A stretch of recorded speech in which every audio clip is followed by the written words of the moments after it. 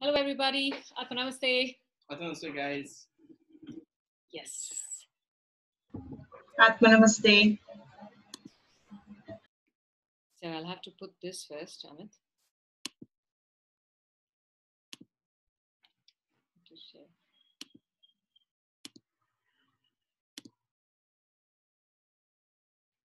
Yes, right, that's right.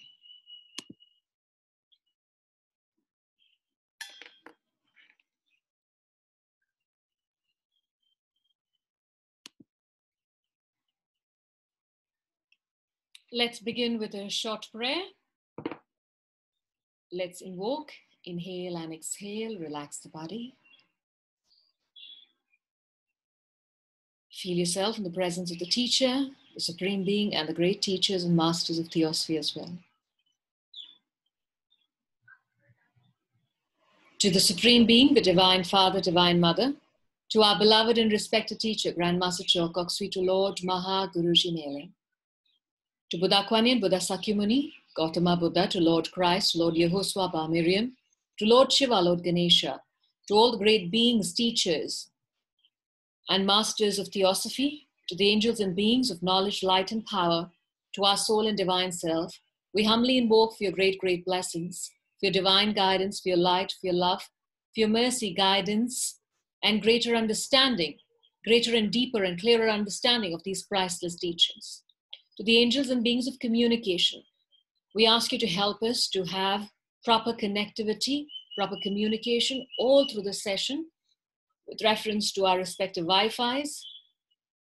We ask the great beings to also help us to absorb and assimilate this knowledge, to simplify it so we may have a greater understanding, so we may become better instruments to help manifest your plan on earth and to become better divine instruments. We thank you for your tremendous light, for your tremendous patience, for your tremendous clarity. Thank you with gratitude, respect, and love. We thank you.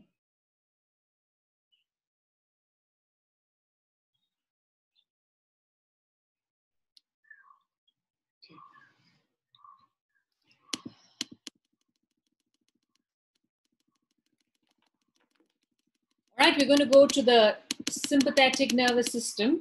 That's where we kind of stopped the other day.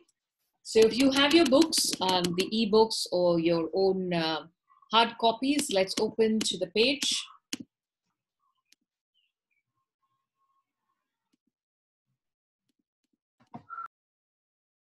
Right, so when we talk about the sympathetic nervous system, we have to understand from last session, that was on Wednesday, that this is directly connected to the astral body. Remember, it starts from there, and through the vibrations actually pulls the physical form to create what we call the nervous system. And so to understand also at this point that the centers we're talking about are not the energy centers, to repeat ourselves, that chakra that we usually refer to in healing and in other schools is something that's developed much later. It's not at this point that these are even close to being present. So going back, so these centers that we're referring to, they're also interestingly the centers from where actually organs will then get created in the physical form. And so they say that from these centers, not chakras, 10 organs in the physical form, right? 5 of them are with reference to what we call sense centers, and 5 are with reference to motor centers, all situated and located in the brain. And so we talk about them with reference to the 5 senses which receive information. It's called the Gyanendras, yes, and they are what you call knowledge centers, or let's simply put it as sense centers. And so the organs that are associated and connected with this is your eyes, your ears, yes, your nose, your tongue, and your skin. So these are the sense organs through which they're able to then receive this energy. At the same time, there are also those through which they convey through vibrations, yes, outwards to the outer world. And so those are called the karmendriyas, Yes. And so this is what we call action senses, or associated with our motor senses. So very simply put, we talk about the senses. So I'm going to just call them the sense centers. And the motor is with reference to movement. So it's your arms, your legs. It's with reference to your larynx and organs of generation and excretion. So I would presume generation is the reproductive organs as well. Now, one of the things that they mention here with reference to this is when we're talking about the nervous system, remember when we spoke about it earlier, is situated all over the body, yes, connected to practically every part. It helps, and remember it was also one of those that has the prana, or the energy channels, or the okay, fine, sorry. I'll go to that in a bit. Okay. So I put up the PowerPoint. So like Sumi said, you have 5 points to receive data and 5 points to express data or send out data. You have to understand, these are just tools for the soul to manifest itself, right? Like we were talking about last time, you have these clusters being formed, which start to interact with the etheric body. And then clusters maybe in the mental body being formed, interacting with the etheric body, and that forms the nerve cells. And so these clusters have the most concentrated contact with the physical body and the etheric body. And these clusters now, before we were told that they were starting from groups of matter, they grouped in, formed clusters, start absorbing and interacting. And these clusters are what develops into your sense centers in your astral body and your mental body. All right. So you can imagine maybe 10 clusters all over your astral body and mental body. Those actually transform into your sense centers. That's what I feel they're trying to tell you. Yeah. All right. So I understand. So then that makes sense, because that one has the most experience out of the whole body. It created the astral body, right? It started from there and expanded outwards. So that is a maximum, experience, you can say, with interaction, or the best communication link. And sometimes based on what we've been thinking about the nervous system, we couldn't go into it last time because we ran out of time. We went way over time. But I find it really amazing sometimes. It gives you, how the whole, if this is true, of course, how the whole nervous system is formed from one cell, slowly, patiently growing as, years and years pass. And it gives you a small glimpse of, or a small perspective of what evolution is like. Like, can you imagine how long it took to create or vivify? This corresponds to the third spirale and the fourth also, right? Can you imagine not being able to feel at all yourself? No nervous system, no feeling. Can you imagine how evolved we are compared to that? All right, we just have an extra or two spirale, and we're compared to a carrot is just 2 spirales, right? So just think of a very lowly developed animal or plant. Now, can you imagine what it would be like to have all 7 spirales developed, right? Can you compare a person with all 7 spirales developed looking at a person with only 3 or 4 spirales? It's like us looking at a carrot or a vegetable, right? So, so the way we look at plants or animals, so I'm like, wow.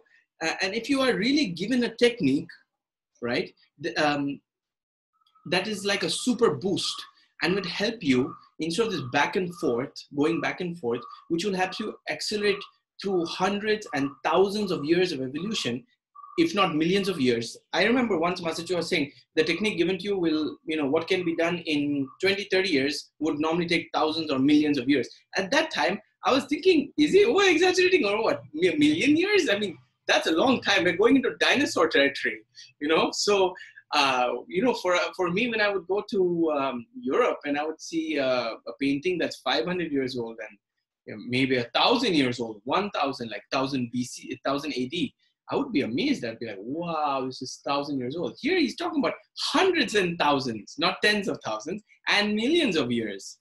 So the techniques that these teachers teach, not only in the Arhatic yoga system, but all these highly developed yogis teach, are extremely potent.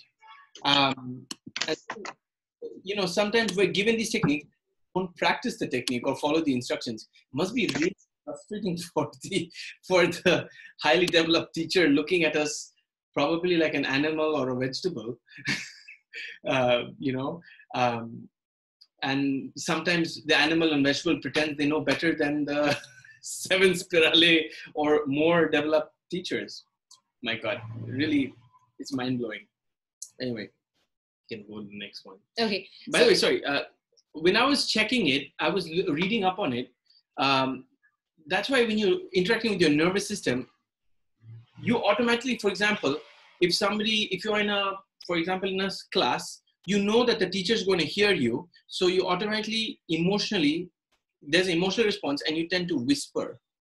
You tend to whisper to your classmate, especially if you don't want the teacher to hear. So that whispering uses the nervous system to manipulate what part? The larynx. So all that is connected to the mental body and emotional body. You're thinking, you know what's going to happen. You're feeling, you don't want them to find out, and then you do it. All right. I just had one more insight at this point when we were talking, is that if you understand, if these are the centers that actually do come from the astral point, which means that the emotions do play a big role in our senses. Not just our brain, those various sense points, but also the organs that are connected to those sense points.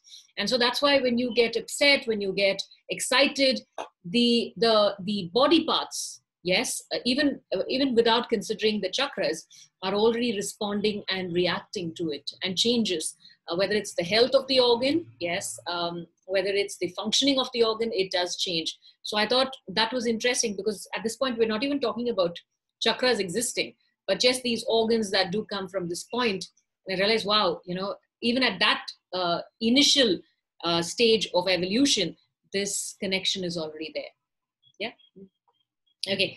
So to move on, then we're talking now about the nervous system all over. And then we talk about, remember the meridian or the nadis that follow almost close to that, literally along with it, allowing the prana then to spread to the entire etheric energy body, right? And so they say that is one aspect, that is prana, yes. But they also say, separate from this, there is also what you call the man's magnetism or the nerve fluid, right? And they say this is generated or originates within his own body. And this is the one part where I had a discussion with Amit. And so both of us understand that this is probably from within you, the incarnated soul, which actually has what you call the architecture. Yes, the way the physical body should look, and also the energy body. So even the structure of the energy body, how the nadis would be, where it would be, and how it would go along with the nerves is already set in that seed. And so the entire architectural plan for also the nervous system is from there. And it's just not a plan saying, okay, fine, this is what you'll have to do. But it emits this power or this force that continues to keep this shape as it's supposed to be. It doesn't change. It doesn't move. That's how it's supposed to be, just like our physical form is supposed to be. The energy body also has a certain form and shape, and it continues to see to it that it maintains. Because Master Choa says that prana is much more subtle than perfume. And if you open a perfume bottle, there goes all the perfume in a couple of hours. However, for you and me, we realize our prana doesn't just disappear. I mean, even when we send energy to someone, we have to stabilize it. But how come even without stabilizing, this prana continues to remain within our energy body, right? So it was one of the questions he asked me, I remember a long time ago in a restaurant. So it's basically, if I could put it this way, the soul energy that emits, and that comes down, first of all, from your higher soul and emits from the seed, that kind of maintains this. And so that's what they're talking about. And so they also mention here, more accurately put, that along a coating of ether, which surrounds each nerve. Yes, so it's supposed to be along with every nerve. And then they compare it to how blood goes through the vein in the body. And the blood just doesn't only move through the veins, but it actually carries something very important for this physical body, which is oxygen. And so the nerves, right, through this nerve fluid, this energy that keeps it, actually helps then, as the word comes here, conveys prana through the entire energy body, or allows it to circulate throughout the energy body. Okay. So it says the student must carefully note that the prana which courses along the nerves is quite separate from and distinct from what is called the man's magnetism, right? Now this, what I feel, this nerve fluid, as they call magnetism, you see, the incarnated soul sometimes, or higher soul and oneness, is known as animal magnetism sometimes. The Yes. terms are very, very confusing. Master Chua said it has nothing to do with animal and nothing to do with magnets. So sometimes the terms are confusing. What I feel they're talking about is the energy, the life energy that comes through the life cord and emits out of the physical permanent seed. For those who've read the Achieving Oneness with the Higher Soul book, emits out of the physical permanent seed and helps integrate and hold everything in place. Why do I think that? Why do I think it's that, the nerve fluid? That's because, number one, it's generated within the body in terms as it emanates from within the body outwards, radiates outwards, and holds everything together. Number two, the nerve fluid or magnetism keeps the etheric matter circulating along the nerves. So it keeps etheric matter from circulating around the nerves, right? So how does it keep that? Or more accurately, along the coating of ether which surrounds each nerve, much as blood circulates to veins. So they're talking about the bioplasmic channels or the nadis, but this nerve fluid helps keep the shape of these nadis and bioplasmic channels. All right, because anyway, electricity is gone. So otherwise, what's going to happen is what will happen is the channels are made of energy, so that energy will lose shape. You know, the energy will just disintegrate. So what keeps it together is the sat, or the existence, or the prana flowing through it, right? What else is it saying? Where are you? Okay, so it says here, this part, yeah, along a coating of each, and just as blood carries oxygen to the vein, so does the nerve fluid convey prana. So it is through this nerve fluid or these bioplasmic channels that prana is conveyed, but they're using the two interchangeably. There are two factors. There's the prana, which flows through the nerve fluid. There's actually the bioplasmic channel, and then there's the third component that holds the bioplasmic channel in place, which is your life energy coming out of your physical permanent seed. And the bioplasmic channel is, of course, spoken about in the Miracles of Pranitin book, where Master Chua talks about it. And then we have to skip the next part, right? For the... Yes, so we're going to be talking about how, you know, just like in the physical body, the cells are replaced. Particles in the physical body, as they call it, are replaced constantly. We know that we have dead cells, but there are always new cells being regenerated. However, the source or nourishment for this comes from the food we take in, yes, the air that we breathe in, the water that we drink, correct? At the same time, they say even the etheric body is similar, right? It is constantly changing, which means even the etheric particles are constantly being replaced. And so they say that this again is done with the food that we take in, the air that we breathe, right? And the prana. And then we come... yeah, sorry. Yeah. Correct, I'm just talking about that. And then we come to something called vitality globules. We'll come to vitality globules in a bit. And so we're going to move into... go ahead. So this is fairly simple. Most of you who are pranic healers know this.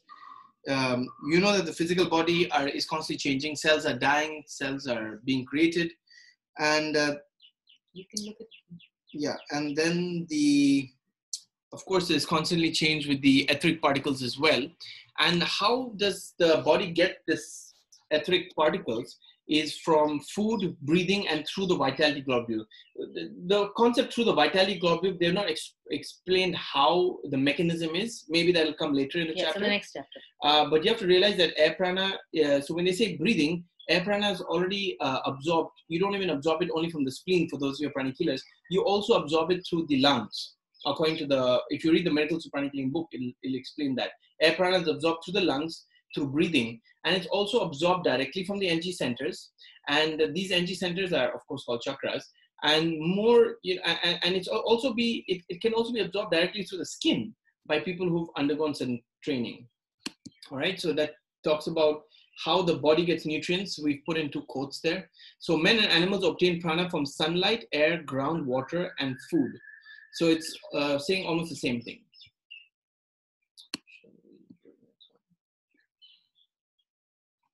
All right. So we're going to move to the next part. Now here we're going away from all this, the nerves and the body and stuff. So we're going so we're done with the physical form and the energy form. We're going to actually try and understand what prana is. And so they say that prana or vitality exists on all planes. So every plane that we talk about, physical, astral, mental, etc. However, in this particular part that we're going to be referring to, we're going to only refer to the physical plane. And in the physical plane, we're going to only work on the lowest, right? So just want to make that very clear. That's basically what they're saying there. And it says that it must be noted that prana on the physical plane is 7-fold. That is, there are 7 varieties of it. And we have seen already that is quite separate and distinct from light, heat, and other forms, because it's got nothing to do with forehead. But it's actually the second force that comes down, which is prana, right? Do you want to talk about that first? I'll talk. All right, so its manifestation with reference to the physical plane appears and depends. It appears that it depends on sunlight. Though it does not have anything to do with forehead, the light that they're talking about there, it does have a great impact when there is sufficient sunlight in our presence. So when the sunlight is increased, right, there is abundance, you're having a nice, lovely sunny day, then they say that the prana also seems to increase. Yes? Miss a beach. No. And then where sunlight is absent, for example, when you go sometime to the northern part of our continent, or even into Europe, you'll notice that when there's no sunlight, then the prana also gets it's not sufficient. It reduces, and that affects people, because you and I realize now that prana is very important for our sustenance of this physical form. And so when it starts to decrease, for example, when we have monsoons here and it's cloudy for many, many days, it can reduce, right? And so having sunny days, the bright sun actually makes a difference. And you'll notice that when the sun comes out, people are also different. It's not just because the sun is out, but it's also because the quantity, not just the quality, but the quantity of the air prana also is increased. Do you want me to stop there? And then we'll come back. Yeah, we weren't supposed to talk about that part. That's what I asked you. If that's what you wanted me to do. Okay, go ahead. Okay. So what does it say here? It says, so prana and vitality exists on all planes. And that's what I said. It's just on the lowest plane that we're talking about. Okay. So the nave to which are attached the 7 spokes of the universal wheel. Wheel. So it's basically saying the prana is in the center of all 7 planes. All of it uses prana. And that's what I think. And it says the appearances and the methods of the work of the lowest physical plane. So we're looking at, it must be noted that prana on the physical plane is 7-fold. There are 7 varieties of it. All right. So, all right. So we noticed that, right? So does it talk about the sun yet? Yeah. Where? Just the sunlight, not the sun. Oh, okay. So the prana, the one life. So basically we learned in the earlier part of this chapter that everything comes from the sun, right? The 3 forces, all right? They talk about the 3 forces. And we've observed this, right? If you look at during morning, when the sun is out, it's less cloudy. It almost feels cheerful and invigorating when the sun is really out. There's less clouds, the blue sky, and compared to when there's barely any but sunshine. All right. That is because, as mentioned in the beginning of the chapter, the sun pours out 3 forces into the entire solar system. All right. One of them being prana or vitality. Right? Physically, we are aware, of course, that the sun provides heat and light to the earth, without which life would not be possible. All right. If you do not have heat from the sun, you do not have light from the sun, life would not be possible. All right. Now, we learn energetically, the sun also provides prana or vitality, without which, of course, like I said, life would not survive on earth. With spirituality, you have to remember that always the higher principle, all right, always remember the higher principle, what we spoke about, encompasses the lower principle. You have the physical body. More subtle than that is the energy body. All right. So the etheric particles encompass and interpenetrate the entire physical body. Okay. The energy from the solar logos is obviously much more subtle. All right. And so it interpenetrates all the levels. This pranic energy, or this vitality, all right, it penetrates all the layers and all the levels of our planes. Okay, and that's why it's like the center of everything. Okay, so it manifests on each plane. But here we're only interested. What he's trying to say is we're only interested with the prana on the physical plane. All right, not the astral prana or emotional prana, mental prana, and all those things. Now, in the beginning of the chapter, all right, it says that the solar logo sends forth 3 types of energy. All right, I've mentioned this twice now. You have to keep in mind, I don't remember it saying that there were only 3 energies. Okay, it just mentions that there are 3 energies. Always remember there are different levels of truth. It actually mentions that right now we are aware of only 3. There might be others, but right now they are aware of only 3 forces. Okay. So just like there were 7 chakras before, there might be more. But here in our scheme of evolution, they feel that 3 is maybe enough, or maybe there are only 3. And now it says there are 7 varieties of it, right? So it says, so prana on the physical plane is 7-fold. There are 7 varieties of it, all right? This is in Advanced Pranic Healing book, when white prana, all right, or prana on the physical plane is composed of red, orange, yellow, green, blue, and violet pranas. Actually, for some reason, indigo is missing, but for some reason, when experiments were done, as far as I understand from Master Choa, indigo doesn't stay in the body. The moment indigo comes in, it tends to disappear. It's only been noticed in people who are quite developed, all right? But based on the teachings of, based on what Master Choa told us, if indigo prana were to be projected on a patient, the part would get weaker. It will not get stronger. It has a weakening effect. It's probably like dark violet. All right. So normally we don't see it. If it comes in the body, so it's there. It is there. Indigo is there, but it just comes and it's gone. Except in people who are quite developed. Okay. So do I go on? Yeah. I already spoke about the sun. That's why. What do you want me to do? Listen, you continue. I'll talk about the whole thing. All the right. sun, I'm talking about later. So do we talk about the atom first and then we go to the sun? That'll automatically come in page 19. They talk about it a lot here. The sun, right? Okay. The sun's effect on. All right. So what we'll do is from here, we're going to just jump a little bit. We're going to come to the atom, right? And so we're talking about atom in the sense of the physical atom that you and I all have, and that surrounds us as well. So when you look at the physical atom, in those days, the atom was the smallest particle they had already discovered. Right now we have quarks, but that wasn't what they're referring to. It's the actual atom that we physically talk about. So they say that every atom has 2 types of forces that are that kind of affect it. And these 2 forces, one they say is the will force of the logos. And they say that the will force emanates from the 3rd aspect. And so there's a bit of lack of clarity for us because will is something else, 3rd aspect is something else for us. So anyway, the first one is the will force. And the second one, the will force that we're talking about is the one that actually holds this atom in its proper shape. Yes, so maintaining the shape of that atom is basically the energy from the 3rd aspect, which is a will force, they say. And then they say there's another force as well, which is called the pranic force. It is important to note that the prana comes from the 2nd aspect. Yes, the 2nd aspect of the solar god. whereas the will force, which I said, comes from the third aspect. And so we have the diagram here showing. Now, interestingly, when we talk about the atom and we talk about these forces, the force is not something that comes from outside of the atom. Interestingly, it comes from a different dimension, which is the fourth dimension, and it comes, clairvoyantly seen, comes from within the atom.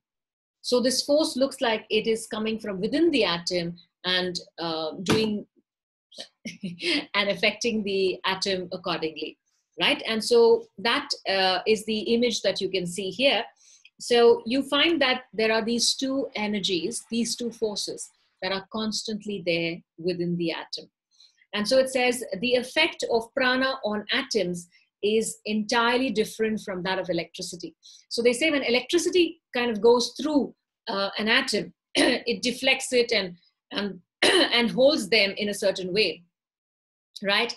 But for me, the whole point is when you look at what they're talking about, the effect of any of them, whether it's electricity or heat or whatever, that is in reference to Fohat, the effect of this kind of force is from the outside.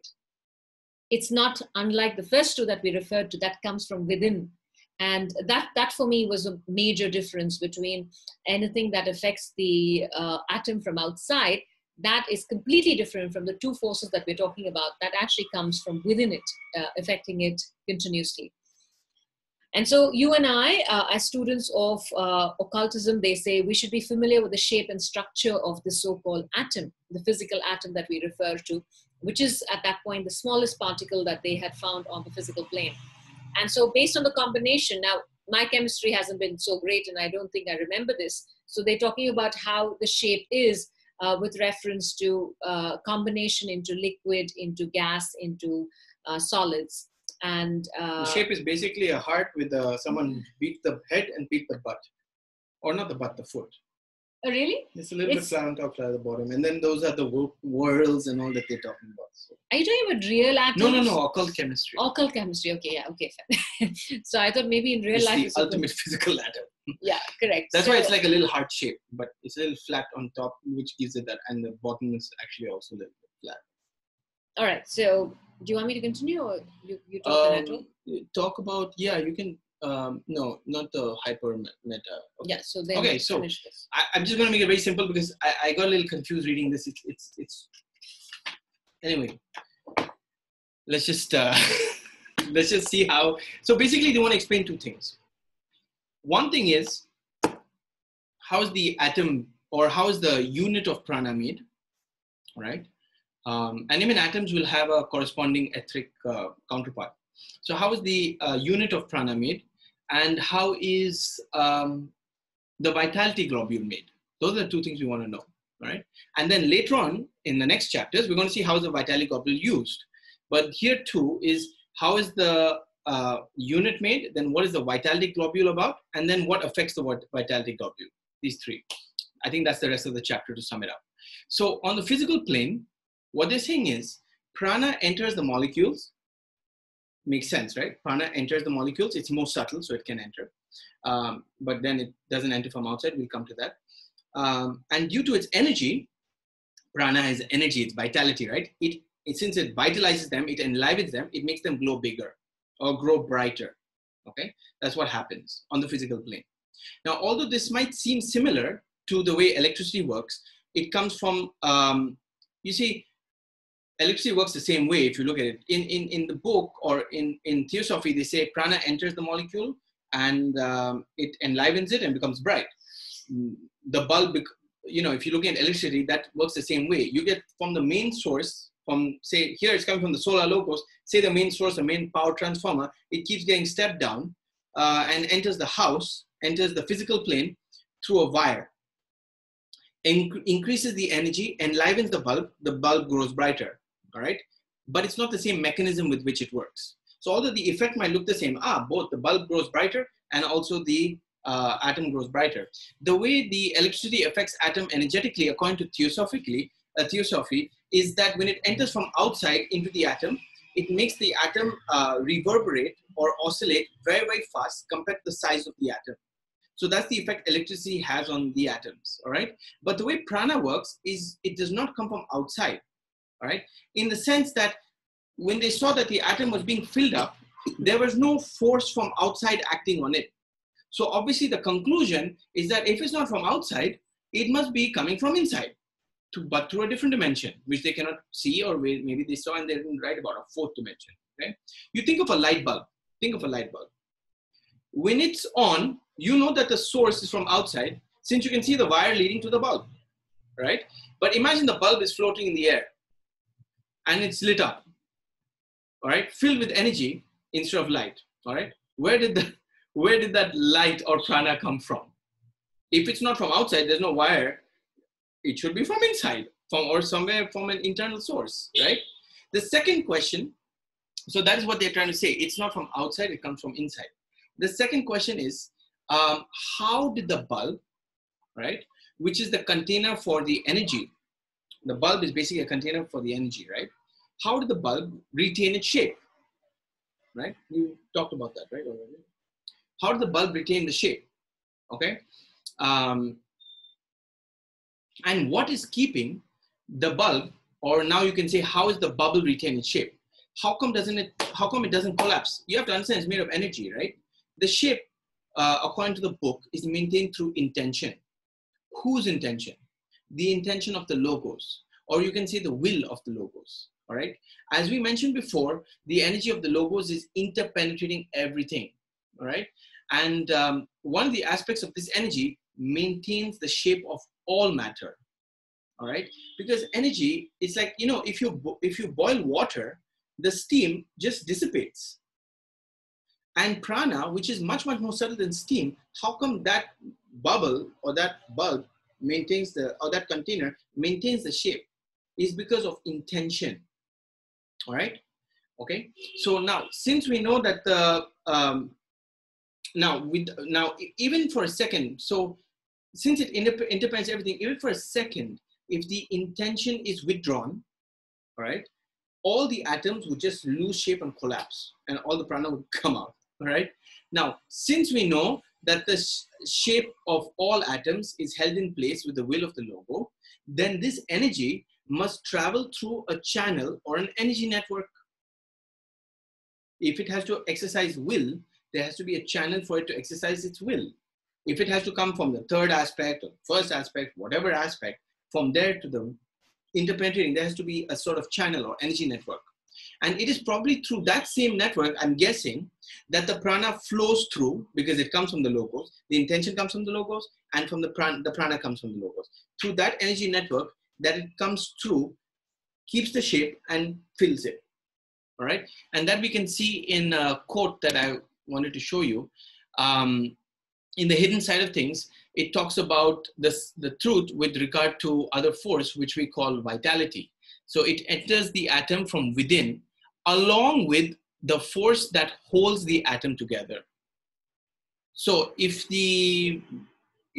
what I understand is correct, based on the English that is the way it's written, it says the vitality, the force which we call vitality, enters the atom from within. We know that because you can't see anything outside, along with the force that holds the atom together.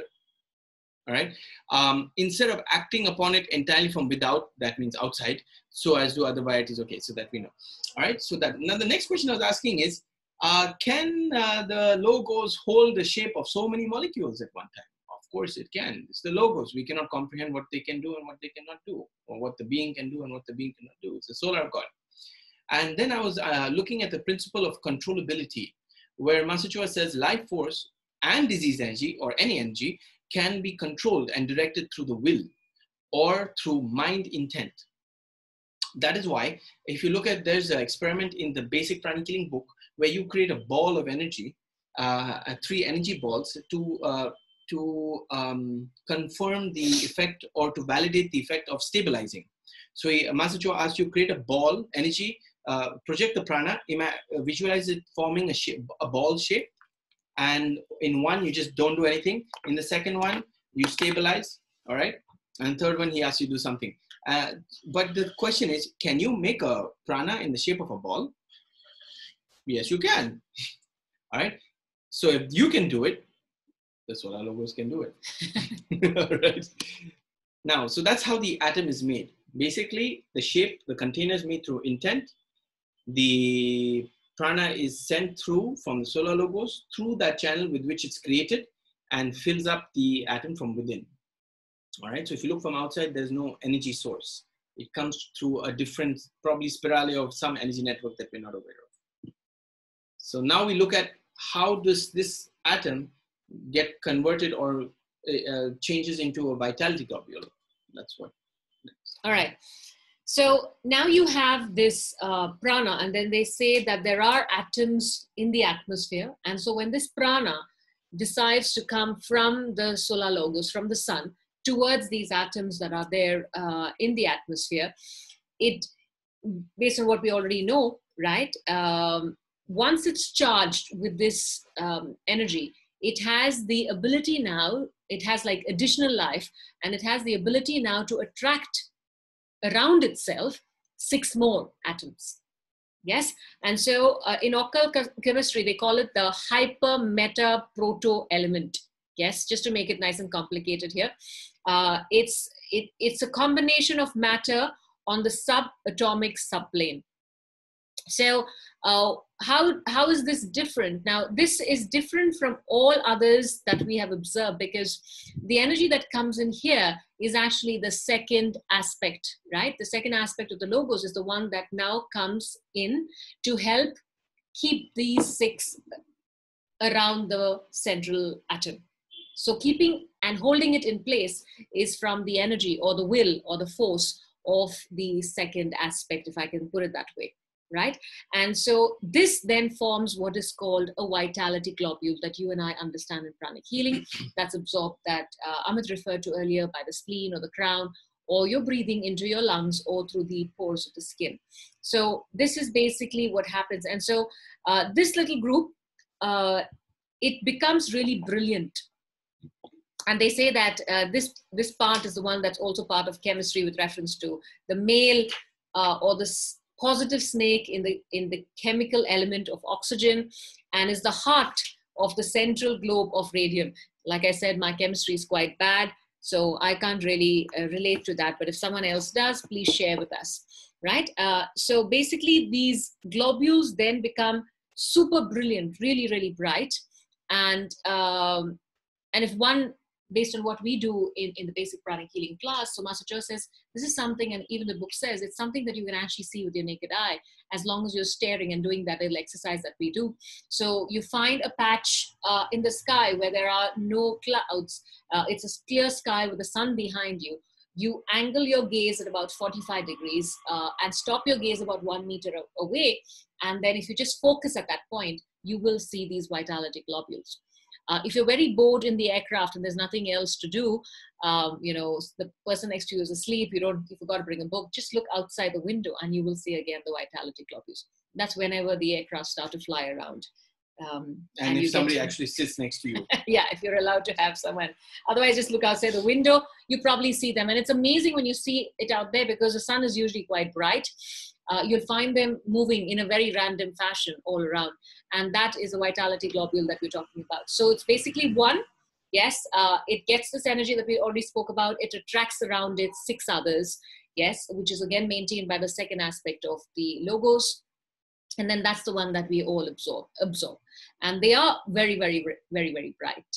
Now, I don't know if, I don't know if the acharyas or who was telling us, but they were also mentioning that sometimes when you look out there, especially in cities that are polluted, the globules are not so bright as compared to when you go outside. So looks like, they do get affected by the state of the physical form as well, the physical plane, whether it's physically clean or energetically clean. It seems to affect them. That's what I understand. Holy Ghost. I'll come back to this later. Okay, we need to wrap up. Well, yeah. So what they're trying to say is, when this vitality, we were at the atom, right?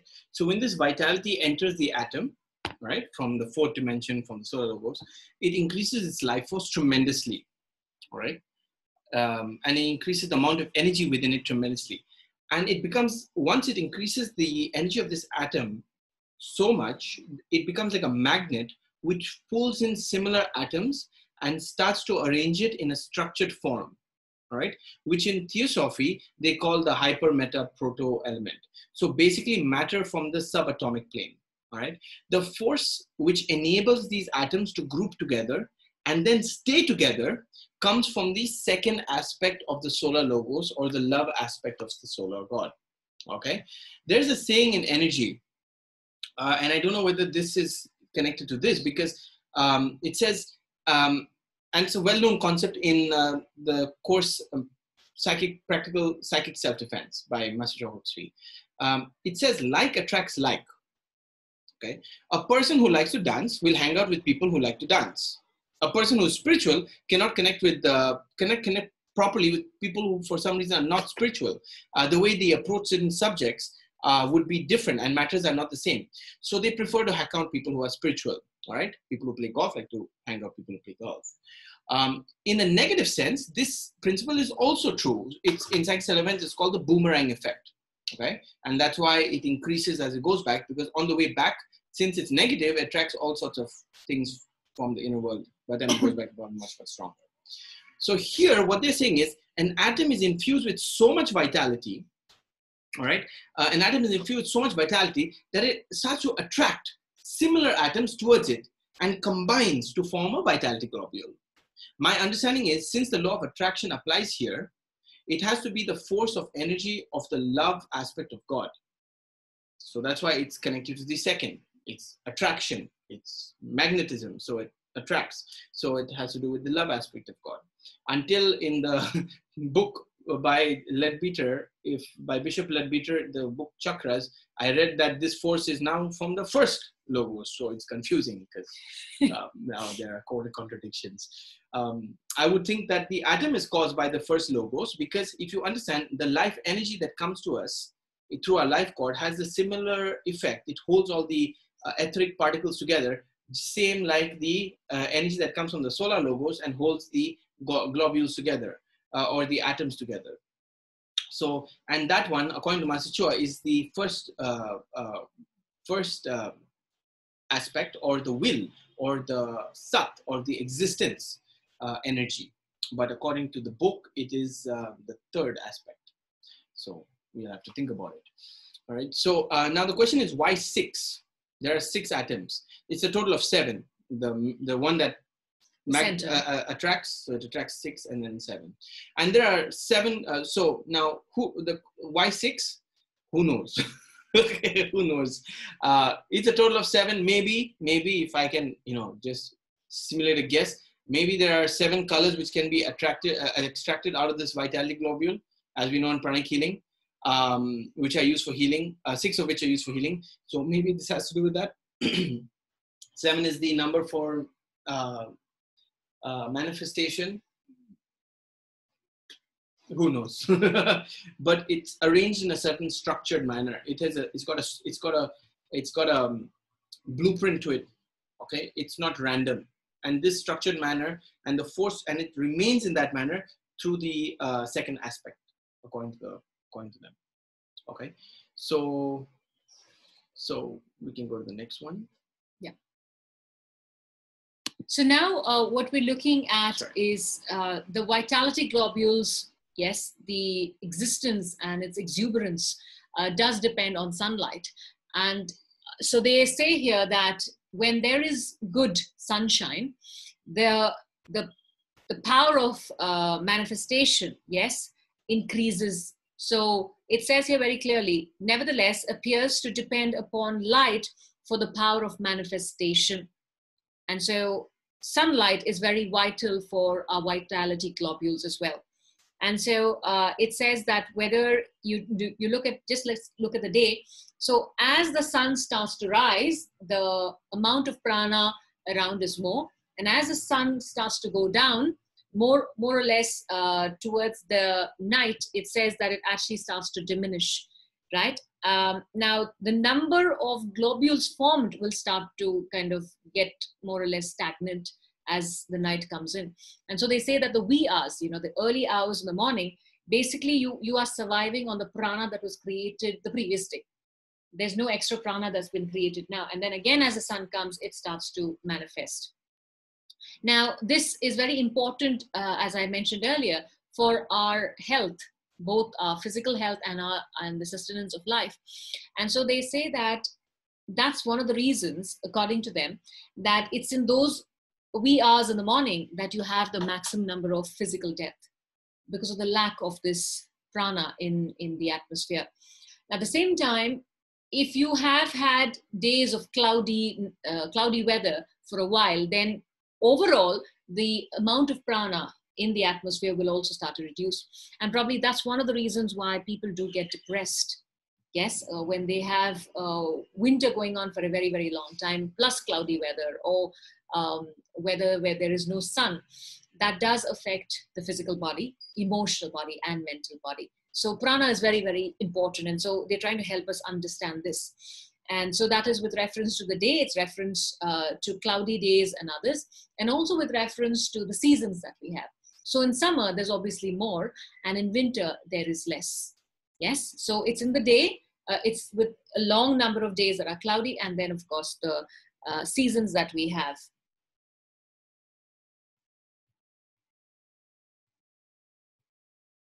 Okay, all this physical elemental will come in the next chapter. So yes, and so one of the things that they also tell us is that the body requires this. And so during the day, when we are awake, they say that the nerves and the muscles tend to become tense. But it's when we actually rest and sleep that the body actually starts to assimilate more prana. And that's why they say when you have, like, you know, a little nap, even if it's a very short one, or you take a 1 hour long nap, you actually feel more revitalized and energized, because your body has actually had the opportunity to absorb more prana into your system. Yes, and what else do I want to add here?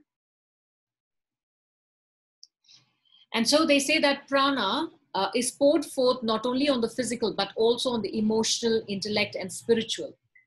And so they say that when you have sufficient prana, where you have the right feeling and you have a clear thought, they said reacts on a I need to read this whole thing for you. Yeah, of course. If you sleep and you don't get enough rest, then obviously you wake up irritated.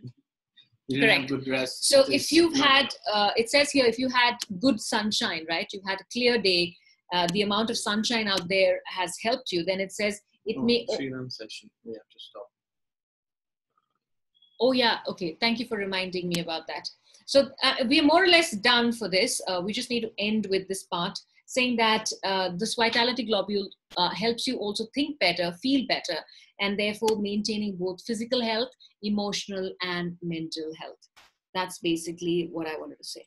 Maybe we'll continue this next time. We'll finish it off just in 5 minutes next time. I don't want to take another minute more. Yeah, okay. So, like 5 minutes. Right. So it's already 26. Yep. So almost done. We're just almost done. This the next chapter. It's almost done. So hopefully you enjoyed the session. We have Sriram session coming up, so we don't want to take any more time. Yes. So please go enjoy. Oh wow, there are so many questions. People is different depending on genetics. Right. For those of you who need to leave, not a problem. Please say your Thanksgiving and you may leave. We just answer these questions, so it's at least saved in the live session, and you can always come back and look at the recording if you like. Certain groups of people are predisposed. Is there something similar in the etheric body and mental body? For appearance of people, depending on the genetics, Sriram, I think you should read the book Achieving Oneness with the Higher Soul. Genetics just gives you the raw material, but choosing what material is chosen between the father and mother actually comes from the physical permanent seed. It contains a blueprint of the body. Yeah. Because between the DNA between the father and mother, there are almost infinite permutations and combinations. I have certain jokes about that because in Dubai, you know, one of my friends, she's Parsi, and her brother, when he was born, came out a redhead, and they all have black hair. So the father, and there are a lot of Britishers in Dubai, right? So the father is like, this is not my baby. This is my baby. It's got redhead. So although the father and mother had, you know, black hair, the baby came out redheaded. Anyway, predisposition to certain disease also depending on your karma. That is different from what we're talking about today. Today I was observing air prana. It seemed that 4 to 5 move in a particular way and get merged, but the size doesn't change. Our vitality was such, yeah, they can probably bump into each other, I guess, if they're moving haphazard. Like I said, I don't know whether they're moving in a network or whether they're moving haphazardly. All right, so in distant pranic healing, while projecting color, prana, does the same color prana reach the patient? What medium being used to while projecting prana using different hand chakra technique? Do they move slow or fast depending on your intention? It depends on your intention. It can be more penetrating, it can be less penetrating, it can be superficial depending on your intention. The medium that's used is the Earth's energy body, using both your etheric bodies connected to the Earth's energy body. That's what I understand, right? What he's asking. Yeah. That's how it reaches. And it's using the ectoplasmic factor, the cords. So your etheric body stretches out and connects via the medium of the etheric body of the earth to the patient, and then the healing happens. Not only from the solar plexus, but also from where you're projecting, sometimes even the hand. That's why contamination is in depth sometimes. That way everything comprises of 3 aspects of God for it to sustain. Yes. And what is the effect of meditation in daytime and nighttime? I'm thinking the same thing. We'll talk about it next session. What is the effect of meditation in the daytime and the nighttime, which is good? According to the book, the sunlight is good, so you can meditate on the beach in Copacabana. I don't know. We'll look at it. We'll answer this question because we're going to come to it at least and finish off in the last part. Thank you. Thank you. Link to Sriram's session. I'm sorry, I'm not aware of this. The registration is closed already. It's only for Anatic Yogis. So It was supposed to be through your foundation. So if you haven't registered, you'll have to contact your foundation and figure out if you can still. What is happening to the nervous system of a highly sensitive person and what is happening to this person's subtle body? When you use the word sensitive, we have to still see how the book deals with it. There is an answer for that. I don't want to give it prematurely. When you say the word sensitive, it depends because all the chakras are not the same size. And that has a connection with your emotional body. Certain chakras has connections, as you know, with the emotional body, and that affects your emotional body. And what will affect your emotional body will affect your nervous system, making you more sensitive. Yeah. Are you done with that? Yeah. Okay. So someone here, it says, I don't know who. Redmi Pro. Yeah. So I don't know who it is. I'm unmuting you so you can actually ask your question. You've put your hand up. Because it's Friday night, she's putting her hand up or he's putting his hand up.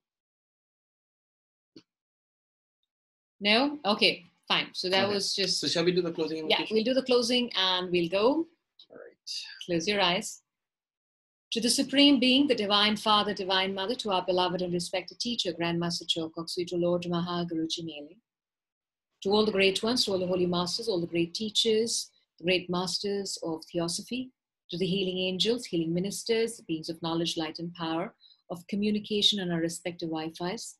We thank you all for your great, great blessings, for your divine guidance, for your light, for your love, for your mercy, for your divine guidance.